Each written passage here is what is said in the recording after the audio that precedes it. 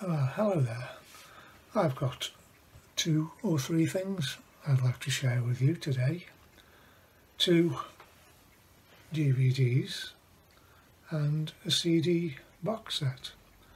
And if you are all sitting comfortable, I shall now begin. I will show you the CD box set first, which is that one. It's the Hollies original album series, volume 2. Containing 5 CDs: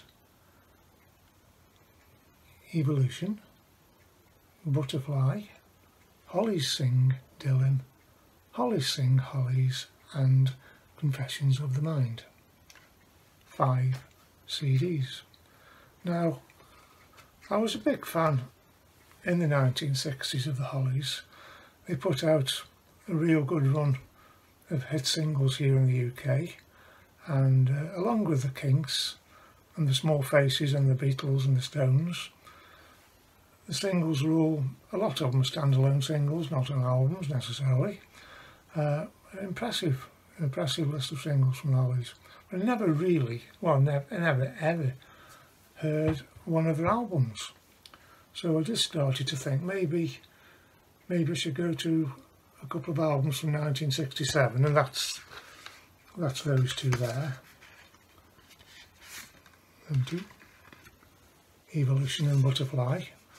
Now, Graham Nash was in the band at those 2 albums, so that's why I became interested in them 2. Because one of my favourite Hollies singles was King Midas in Reverse, and that was a Graham Nash composition. Didn't do too well by their standards, but I do have that on a single.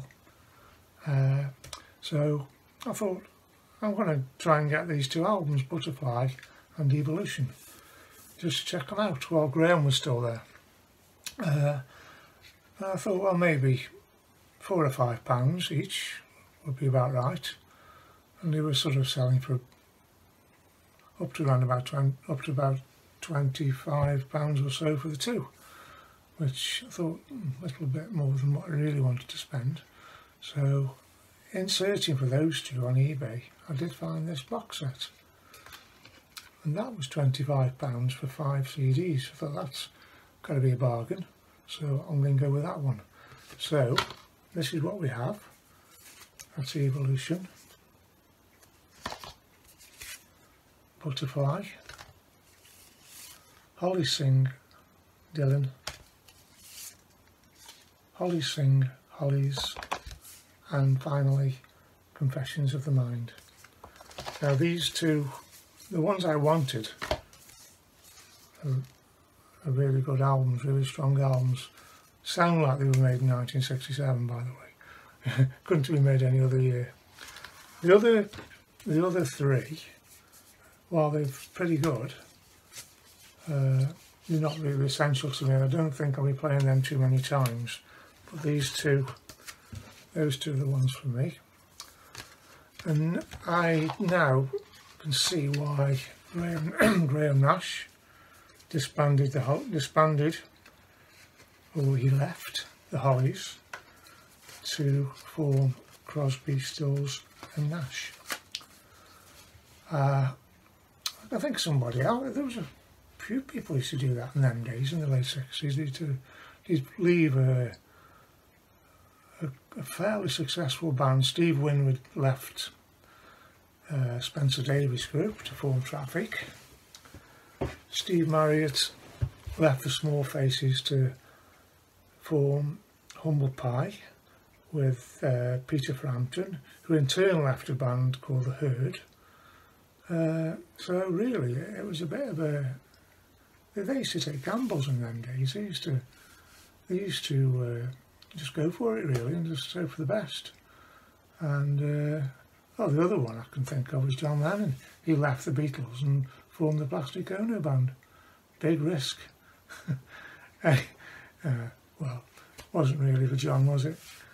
Anyway, so that's that one then. That's the Hollies Volume 2 of the original album series. There's also a Volume 1, which does cover the early stuff from 63 to 66, I would think. So it starts in 67. Right, the next one is a DVD I'd like to show you. It's that one. It's the Beatles rooftop concert only. No street scenes, just the roof. And it's really, really good. Not an official release, by the way, so I had to hunt this one down. For the first time ever, we can see George a bit more. Also, we can see George playing the solo in 1 After 909, which he does really, really well. And it's everything's there. It's all there from start to finish. About 40 minutes long. There's a couple of extras on there. Two of Us promo and stuff like that. Let It Be from the anthology. Just related stuff, but the main reason for having that one is the concert on the roof. And really good it is too. And I haven't really been too concerned about buying the Get Back.